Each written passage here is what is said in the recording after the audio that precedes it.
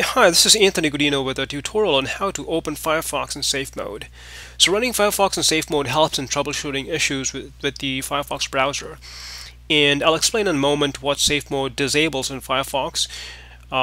But first, let me just show you how to start Firefox in safe mode.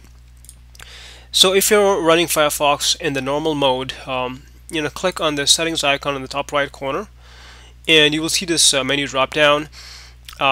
Then choose this or click on this question mark icon at the bottom, and next just choose restart with add-ons disabled. It'll then just ask you to reconfirm whether you'd really like to restart Firefox. Just click restart, and then Firefox will automatically close and reopen with this message, obviously because you want to restart in safe mode. Click on this button.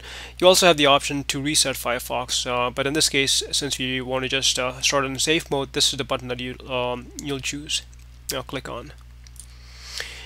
And if Firefox is was sluggish before running it in safe mode, you'll probably find it a little faster. If you have any issues and stuff with your add-ons, for example, it's a good way to troubleshoot Firefox when you run it in safe mode.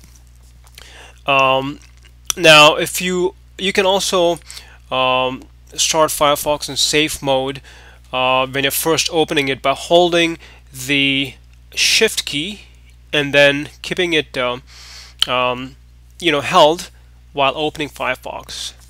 Okay, so that'll directly open Firefox in safe mode, and then of course you can exit. Now, in order to exit safe mode, what you do is again go to the settings icon, and then you basically just click this exit button.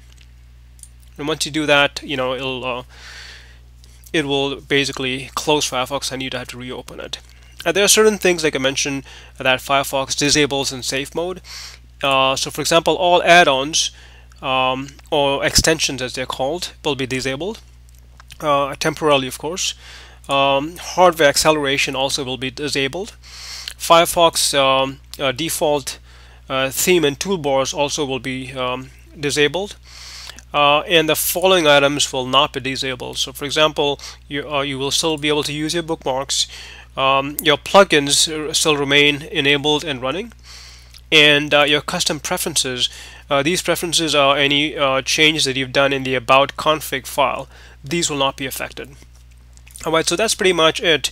I've got a whole bunch of Firefox tutorials on my YouTube channel, so feel free to check in.